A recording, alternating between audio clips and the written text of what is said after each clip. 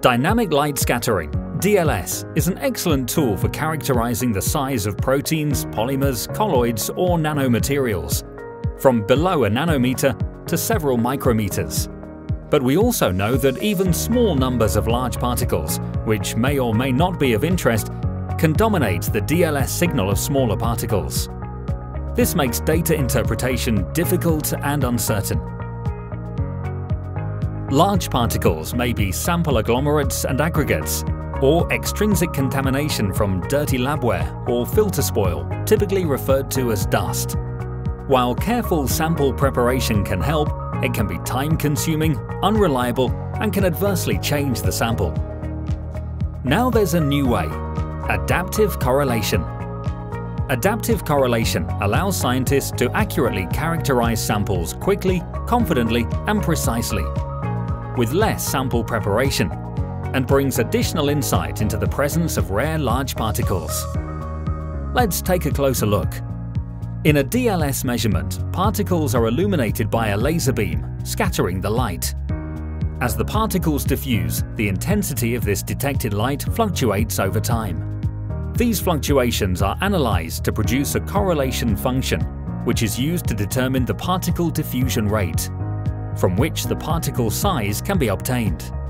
The quality of the size measurement therefore depends on the quality of this correlation function. Scattering intensity depends on a number of factors, but in general, larger particles scatter more light than smaller particles. DLS measurements are highly sensitive to even small amounts of large particles.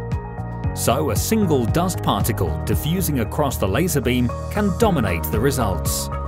To compensate for these effects, measurements are typically performed for longer periods, averaging out these effects. While this reduces the impact of dust, it does not eliminate it and results in longer measurement times. Adaptive correlation is different. With adaptive correlation, many short measurements or subruns are automatically performed and inspected, and the data classified using statistical procedures. The main result describes the particles that are always present, the steady-state particles, and a new additional result describes transient particles that intermittently appear, such as dust or aggregates.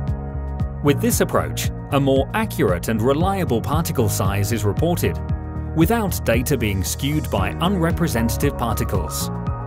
For applications where aggregate or large particle detection is critical to quality, the transient data gives a better indication of the presence and size of these larger particles and a measure of their frequency of occurrence.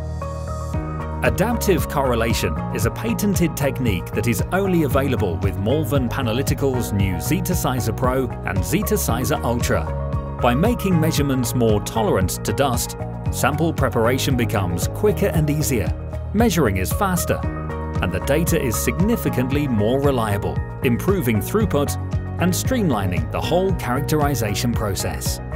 It also gives more insight into the presence of aggregates or other oversized particles within a sample. To find out more about how adaptive correlation can help you solve your particle characterization problems, contact your nearest Malvern Panalytical representative today.